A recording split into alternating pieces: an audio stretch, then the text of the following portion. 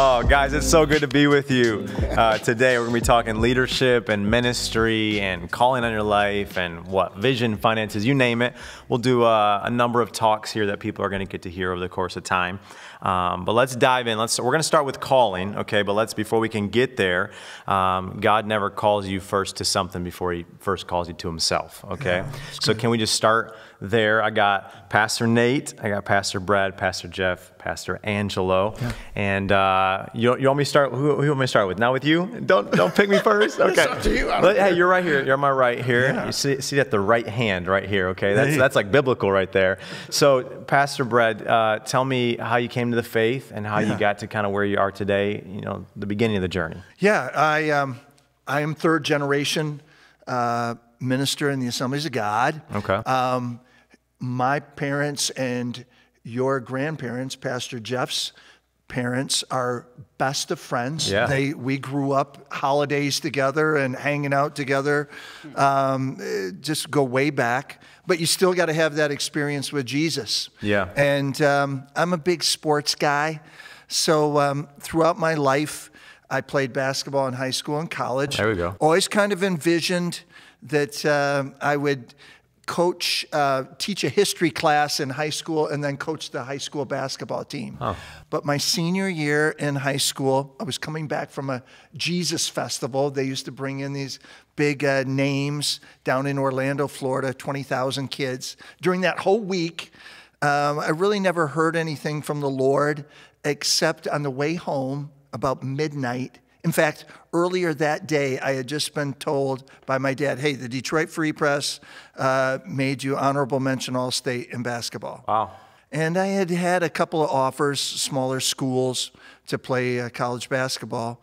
And about midnight, driving back from that festival, David, I really felt like the Spirit of God just dealt with my heart.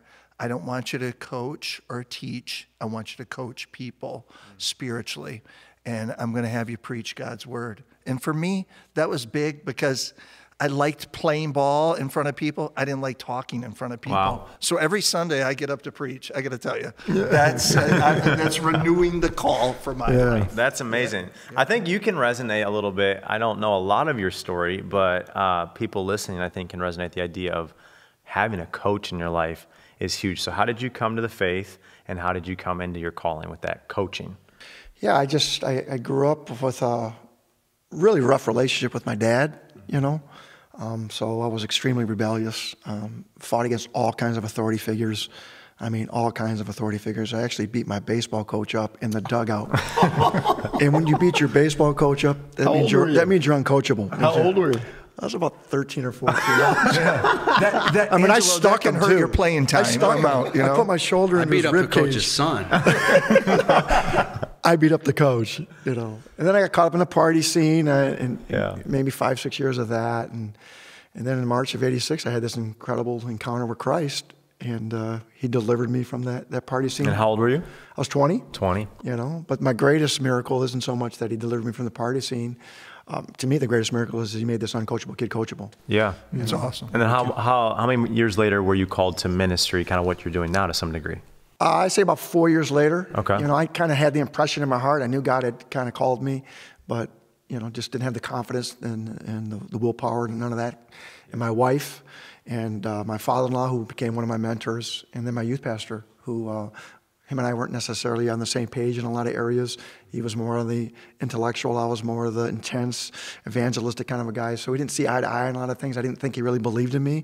But when he spoke into my life and said, I think you need to consider this. Yeah. That was the final confirmation to get me to go for it. That's all. It's crazy. It's so cool because you went from being uncoachable, not to just coachable, but being a coach. You went from beating up coaches to now teaching people how to be coaches. And now people are beating up this coach. There you go. You're the coach getting beat up. Yeah, exactly. He talked about the rebellious streak. So third generation, PK, pastor's kid, but you know, you had your journey. He talked about the rebellious streak, and you didn't just run away to just run into sin to run into sin. You were wanting to run from God to some degree because you knew He had something on your life.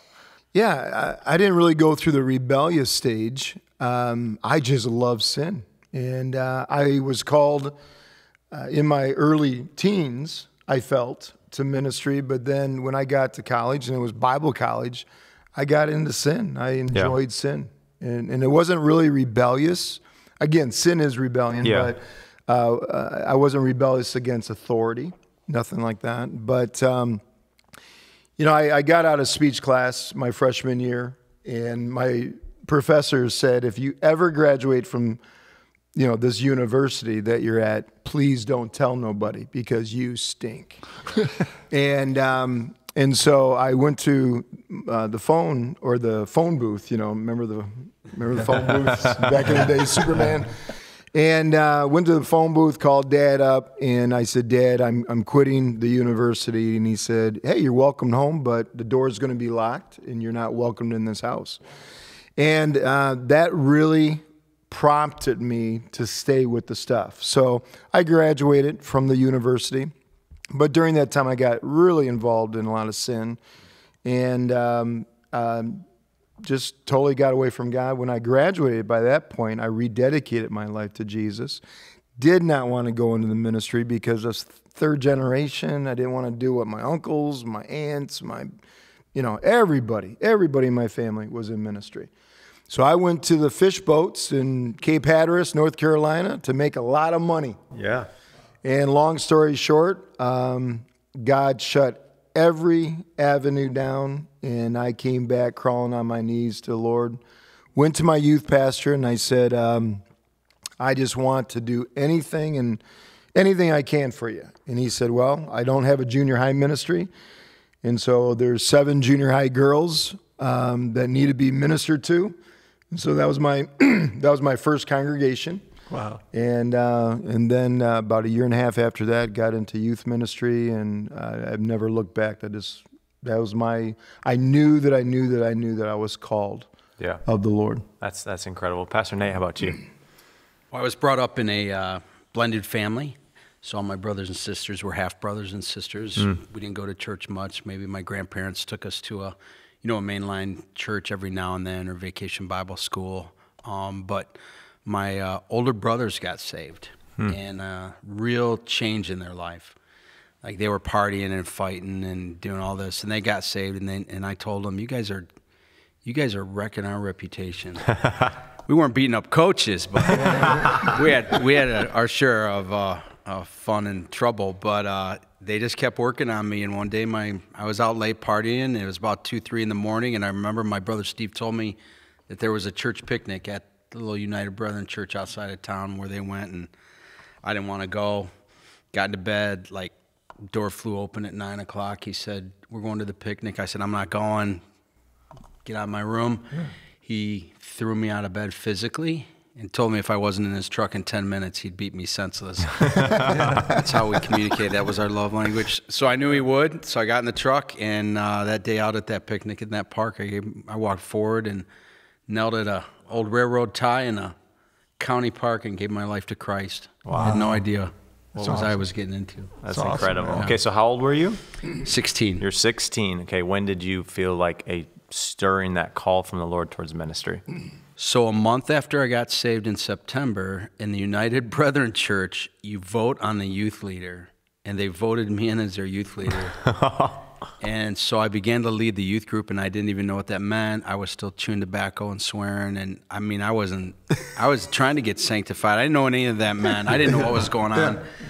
But somebody recognized some leadership in me and said, you ought to be a pastor, and I began to pray about that. I had some other opportunities with wrestling and stuff, and just had a counselor in high school that was a board member at the Assembly of God Church in Adrian. And I went down and I said, I feel all this. He goes, well, you got to pray about that. So I was praying about what to do with my life. I didn't know what being a pastor meant.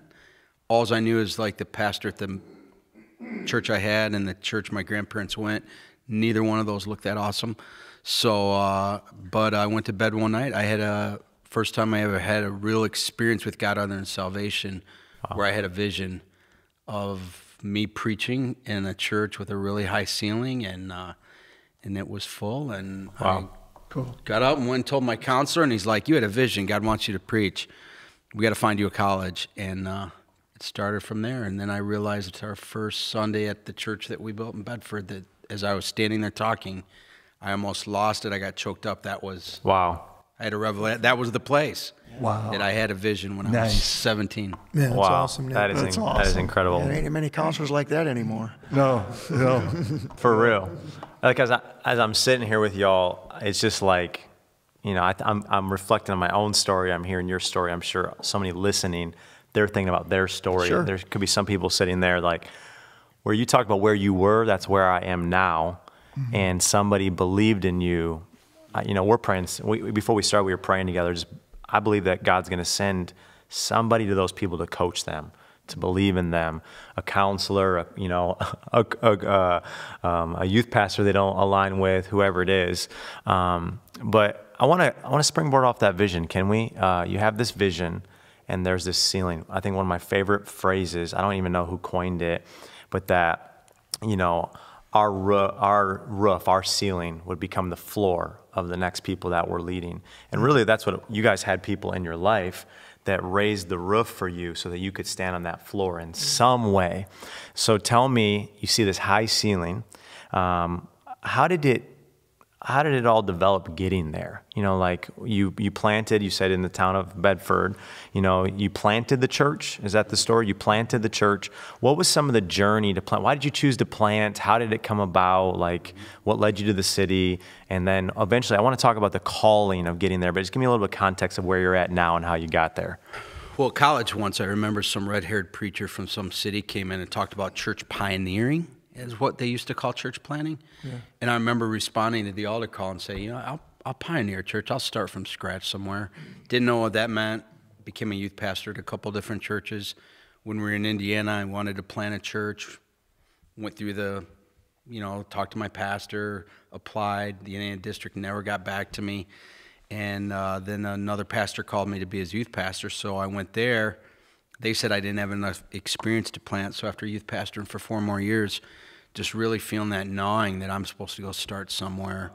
And I was preaching on a Sunday night, and we had these balconies at the church in Northville there, and they were kind of shadowy. The church planning director was sitting back there. I didn't see him. It was Hugh Duncan. Hugh Duncan.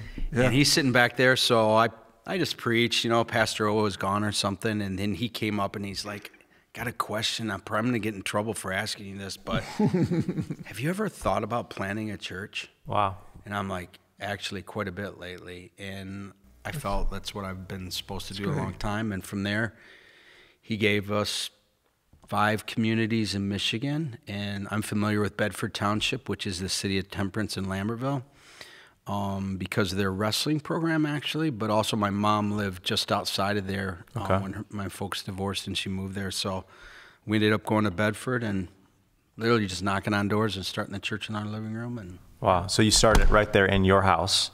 yeah, we And then moved to Bedford. how many people did you start with? 8. 8 people. Well, a couple from Northville went with us, so we had 4. Okay. And then through a classified ad and knocking on doors, we got 8 at our first meeting. Wow. Yeah. And now you've grown to, where are you at now? Pre-COVID, Well, like a weekly. about 1,000 weekly with 1,000 both people. campuses and 3 services, 900 to 1,000. That's a God story, man. Yeah, that's pre-COVID. Yeah, pre-COVID. Now, lucky to get 100. Stinks. Now we're reaching more. Now we're reaching people online. We're reaching people in person. Views galore, yeah. Yeah, it's amazing. Okay, so did you plant or did you like possess a church, take one? Yeah, David, we planted, but there was a core of people that was meeting with an Assemblies of God minister that was on staff with my dad. His name was David Idarock. He looked like the crazy professor from Jerry Lewis days, and smartest man I've ever met. Wow. And he was meeting with this core of people in Brighton. Brighton had a terrible reputation as far as the Assemblies of God. Back in the mid-'80s, there was somebody giving a message in tongues. And it's an Assemblies of God church, so you're thinking that everybody's aligned with your belief system. Yeah.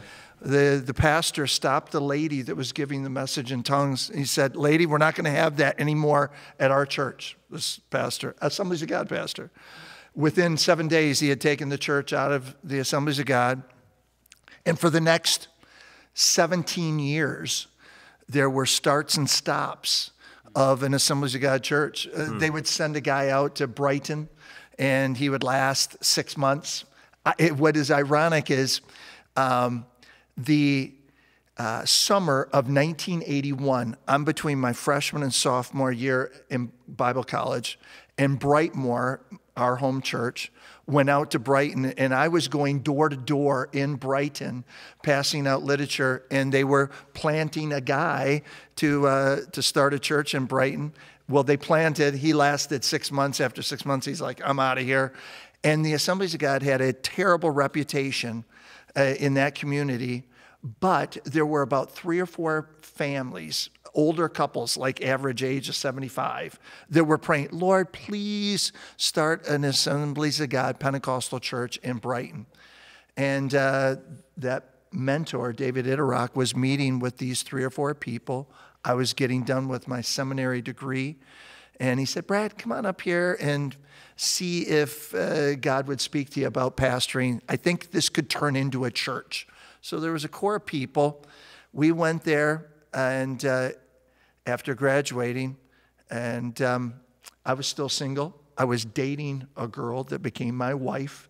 And some people say, well, isn't it kind of odd you're dating a girl? When you're starting a church, they just want warm bodies. You know, we put together a brochure. I was going to say your father, Pastor Jeff, put together a brochure. I had so few people, he had to cut and paste into the brochure to make it look like there was more people. I remember Lord, that. forgive me for that exaggeration.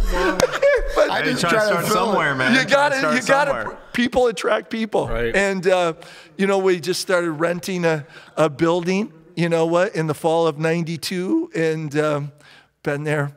It'll be 28 years this fall. Wow. Awesome. God's been faithful. Yeah. That's amazing. Yeah, we used to tell everybody to drive both cars to church. Yeah. If you got 2 cars, drive them both. The community will think there are more people there than there really is. That's hilarious. I do remember that. Your dad cutting in. I was just thinking about He that. took some snapshots and he cut some people in to make it look like there was, instead of 5 people, it looked like there was 10 people. we doubled our size. Old school evangelism right There you go, baby. Cool So, Photoshop. okay, so your story, though, is a little bit different than theirs. You came to a church, and it was already established work. But let me just hear your opinion for a second. Not against these guys, but is it easier to plant a church or to take an established church? And then tell me your story and tell me why you would say this. I believe it's easier to plant a church. Let's hear opinions quickly. Based on friends that I know have taken established churches, I think it's easier to plant a church. Okay, okay, continue. I was told I was given great advice to do that, and I didn't take the advice before I came here. But I came here. It was a work that's been here for 50 years, struggling work. But it was 200 people at the time. In Emily City, Michigan. Yeah, Emily City, and came to this small town, 3,400 people in the town, and the church was, give or take, probably strong 200 people. But they voted me in with a real low vote, and but God told me that I was going to be voted in. How low? How low are you? I want to say 73%. I want to say 73%. That's pretty low. And So average, you got a C. yeah, I got it. That was my life. Hey, which for C. you? A C, that's C great. was I'll rare. take it. I'd take it. Yeah, and that's how I looked at it. I'm like, hey, I got a C. If I did that in college, I was happy. But yeah, basically, I did such a great job my first year. 125 people, easy. They left. So we were probably 80 people at the time. And so, but yeah, been here 22 or going on 23 years. Wow. And now, God has tremendously blessed us. We got 54 acres. And, on a weekly basis, we run about 1,100 people. And so, but I felt like that first 5 years was gone out of my life. Like if I would have planted a church, I would have been able to have those 5 years, to establish the foundation. Yeah. I was just surviving the first 3 to 5 years. I didn't know what I was doing. I did not even believe that God knew where Imlay City existed, was. And I know a lot of pastors go through that. And but it was just a very, very, very, very stressful encounter. If I had to do that over, I probably would have opened the door up and had a lot of people leave. Yeah, I mean, because you say 1,000 people, on a given week. There's probably what at Gateway Assembly now, from the original time you came, 20.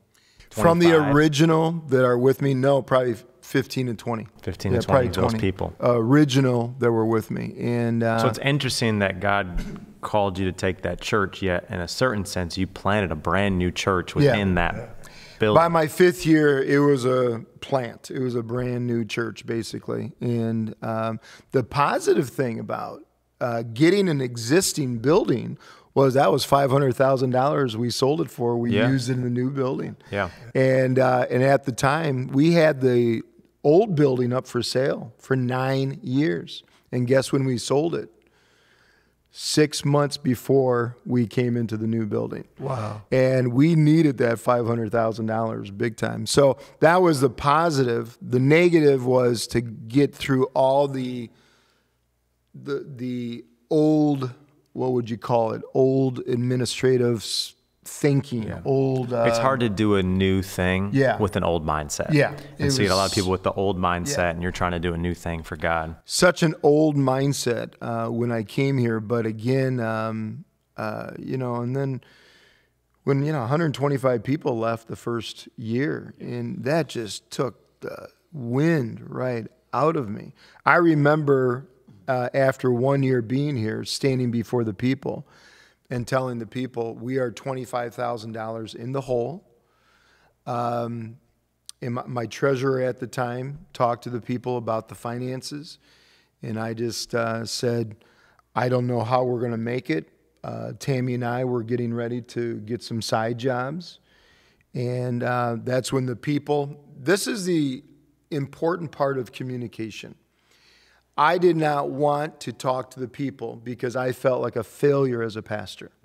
And I felt like if I talk to the people, I will look like a failure.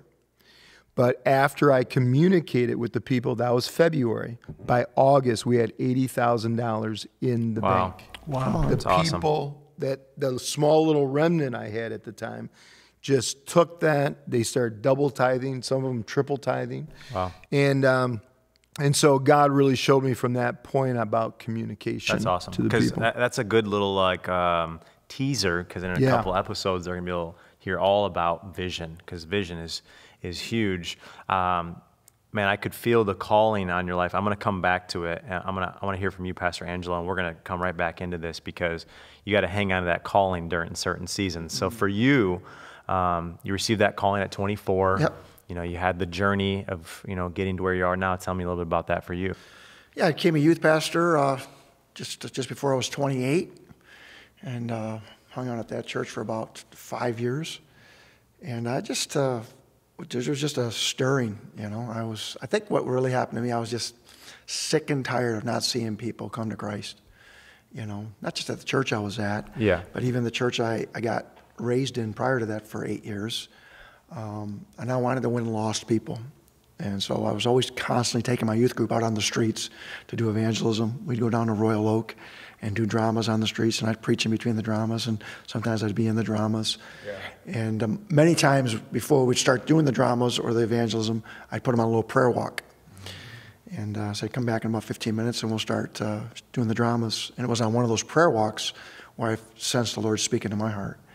And it was something under the effect of, do you want to win lost people? And I'm like, well, yeah, I do.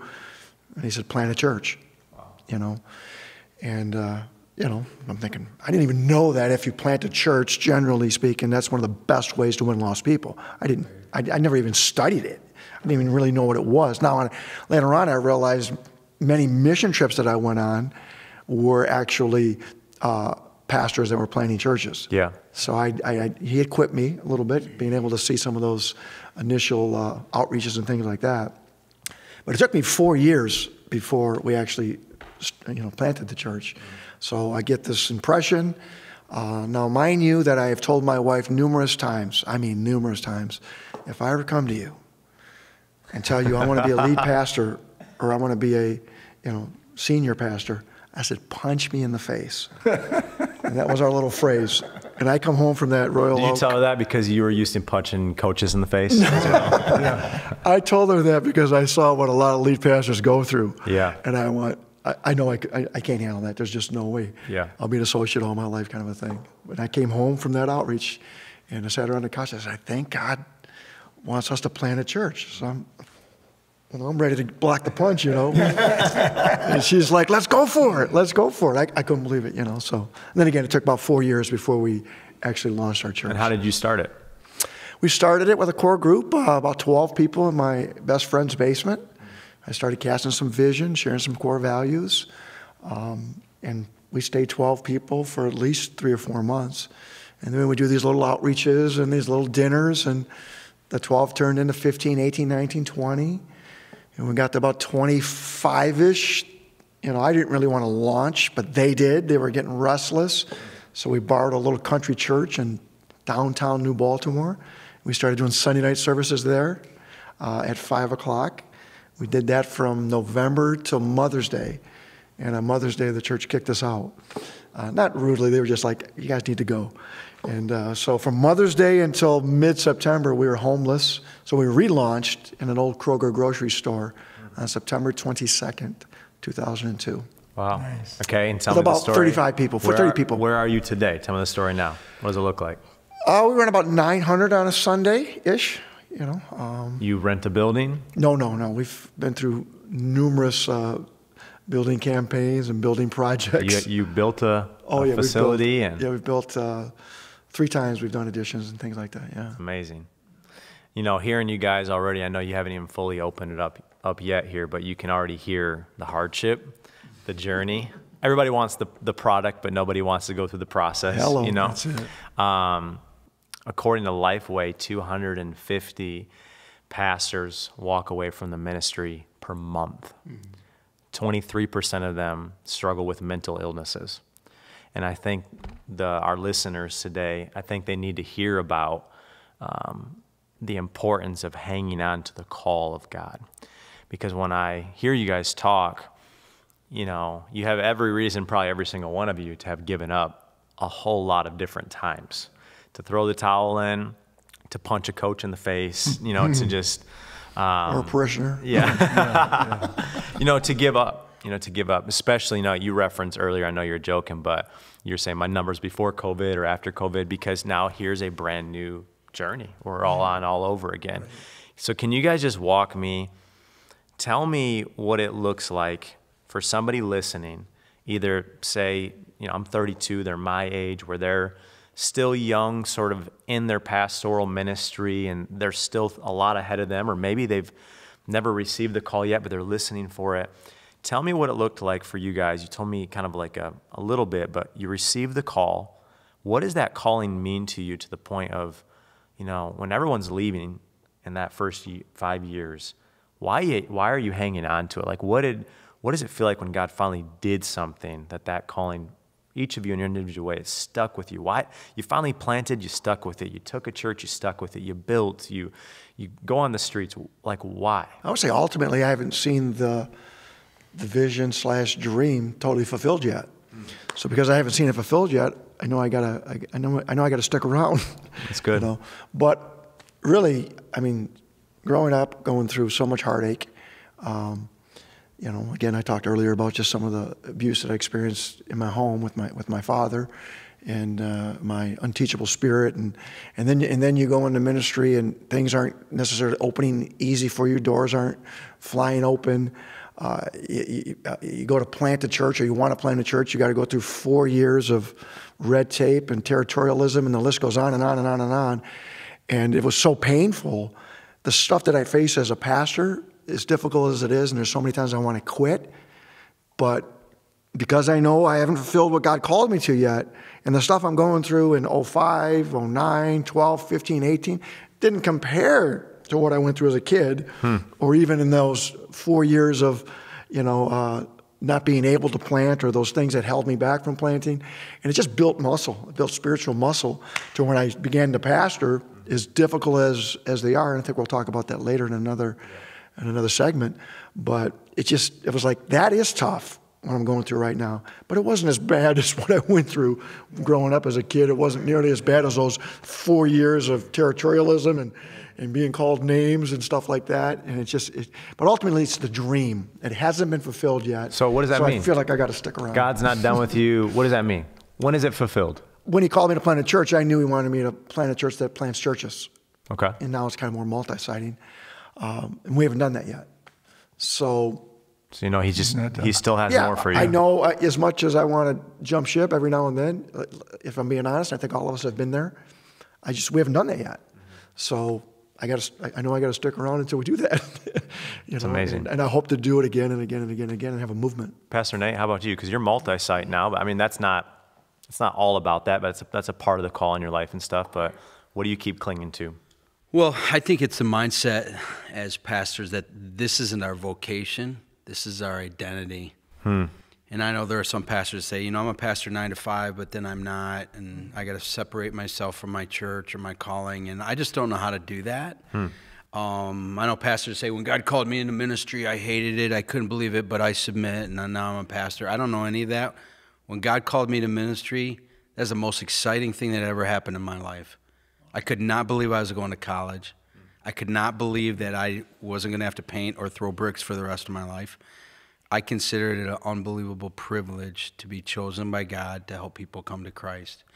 And so I guess a few days that I had, like when our church went through that first hard time when we changed our name, and I thought, man, maybe it's God. We say maybe it's God's time to move on, and He's going to bring somebody else to build off of what I've done. And I just remember walking around the worship center that Sunday or that Monday or Tuesday, being like, I don't know, maybe it's time. And the Lord said, well, if you leave, who's not going to get saved when you're gone?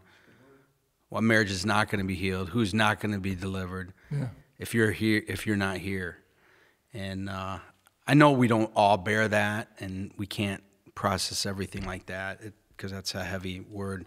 But God called me not to the church because there wasn't a church. He called me to that town, that township, that county. And so I guess the call to that location is what continues me, not just the call to preach, but the call to be to those people in Bedford Township, Monroe County, Lucas County. So that's what kind of keeps me going, and so somebody else is going to get saved, and it's going to be life-changing, and it's going to change generations, genealogies. Like, my kids did not grow up like I did, thank God. Yep. And their kids will not either. That's good. And I hope my great-grandchildren are sitting around a table someday like this and saying we're third and fourth generation preachers. Amen. That'd be awesome. How about you, Pastor Brad? Yeah, been there 28 years, David. Wow. I would say, and I think I saw something not too long ago that said, your first year 1 and 2, you're kind of a chaplain to people. Year 2 to 5 or 6, you can be their pastor. And then 6 and beyond, you get to be their spiritual leader. And that really stuck in my head. I think that you look at the guys around the table here and the people that we respect, that these guys have been influenced by, my dad, a Wayne Benson, a David Christ, they've been long-term pastors. And to really make an impact on a community, you can't be there for 2 years and say, hey, I preached all my messages and I'm down the road. I think that, like these guys have spoke about, we fall in love with the community and have a burden for it. And I think that, and I would say as well in the long-term pastorate, Dave, is each one of these guys, your dad was early on, Pastor Jeff. Angelo has gone through some stuff in these 18 years. Nate, 20 years. Brad, 28 years. You're going to go through, I would say to somebody listening, you're going to go through 3 or 4 crisis experiences where you're going to be at the fork in the road, and the Lord won't be mad or be angry towards you or hostile if you were to say, okay, he almost gives you an option. I really believe that. Wow. But if you'll stay with it through that crisis, he'll honor that too. And I think we're all testimonies of that. Your dad, there was nothing wrong with he and mother. You know what, early on, if they had gone, the Lord would have still used them. They wouldn't have seen what has happened here happen. Wow. Angelo, the same thing. His story is amazing, how he got rejected from leadership that wouldn't let him do what was on his heart, but he didn't get embittered. Nate, same thing, going through a church name change. Didn't get embittered, just stuck with the stuff. And, you know, Paul writes to the Thessalonians, he says, faithful is he who called you, and he will do it. I think for all of us, we come to the place where we just recognize we're instruments, but it's God's work. I mean, and so you're just careful, and in those 3 or 4 crisis experiences long term where you just say, Lord, a man that influenced all of us, Wayne Benson, he said, Brad, the safest place to be is out on a limb all by yourself with Jesus. And you come to those places at times in your ministry, Lord, this is only about you. Wow. And I'm staying faithful, and he seems to honor that. And so good. I think we've all found ourselves in that. That's so good. I think the thing I really hear from you is that calling a lot of times is about consistency. I believe that. You know, like you said, 28 years, the consistency that takes to honor that calling. And, you know, Pastor, would you just like close this thought right here? Let me rephrase the question a little bit different too. Why is it so important for someone to understand their calling? You know, we hear these numbers of pastors throwing the towel in, you know, people just giving up, people not going into ministry. I want to say that the recent number I heard of even say youth pastors, I know you guys are the real deal, you're senior pastors, I know that, but say even youth pastors, I believe it's 636 youth pastors a year go into youth ministry. We're leading a generation of over 40 million students. Okay, so I'm a youth pastor, so this connects with my heart, but only 636 a year are going in. What's the statistic? How many of them stick around in one church for how long? Youth pastors, you know? I don't know the latest stats. I think it's around like what? 18 months maybe? Yeah, it's like a year, year and a half. Say a year. And then of the 636 that do it, they only even stay there for maybe a year, year and a half. Wow. And then of that, You just encouraged me. I'm doing very well. you're doing very well. Even more, you know, don't even stay in ministry. So why is it so important, whether someone's listening at a young age, or maybe they've been at the same church pounding the ground and they're feeling like, man, I don't know if I can stick with this anymore. Why is it so important to know the call? You know, first of all, I echo everything that these 3 pastors have said. I mean, each one of them, I think we all can relate to, because every senior pastor goes through, you know, the highs and lows, and most of it, a lot of time, can be the lows. But it is a unbelievable pleasure. I mean, it's just a privilege to be called by God. And but I think this generation more than ever has to understand the importance of calling. Calling is not throwing out a map and saying, "Oh, well, that looks like it's more populated over here," or you know, economic status is better over here than over here, so I'm going to choose that. That's not, you know, Jesus is the same yesterday, today, and forever. You know, the prophets of old didn't, you know, do it that way. They went by the calling. They were God called to an area. And it's not by what I see on social media. You know, you have a lot of mega examples today on social media that influence the calling. And if that is influencing your calling, I encourage you to get off of social media, get into the Word of God, and let the Holy Spirit influence your calling. That's good. And when I came here, it was a town, so it was, you know, Emily City is not desirable. This little town of 3,400, I think we're now, the new stats are 3,600. We're 3,600. And I never looked at the location. I never, ever looked at it. But then I just knew there was this fire. It was a fire in my bones. And that when I drove on this little city here for the very first time, I just had incredible visions of the possibilities that could happen. And then when you go through the hard times and your calling is tested, I learned, number one, God did not call me here to change this church. God called me here so the church could change Jeff.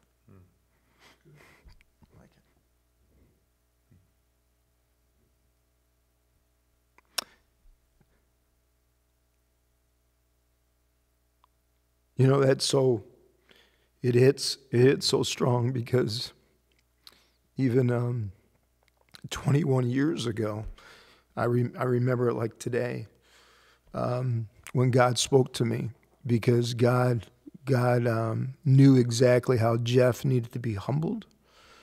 He knew exactly how Jeff needed to be like that wine, pressing of the grape, that pressing, that crushing.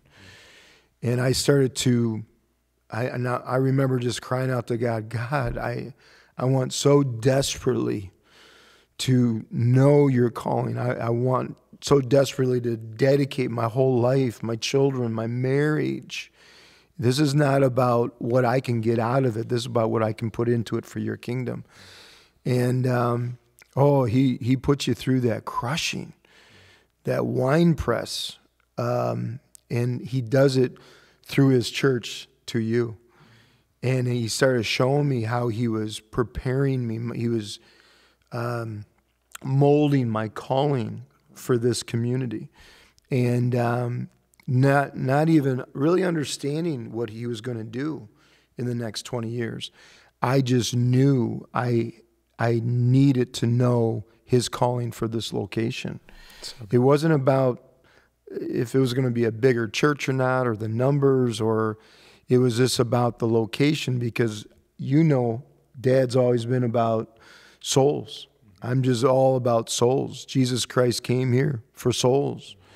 And so to really understand my calling, I allowed God to transform me through the church, and he did it. And I tried so much to change that scenario, to not allow that to happen. But when God spoke that word to me so strong, I embraced the crushing of the grape. I embraced the wine press, and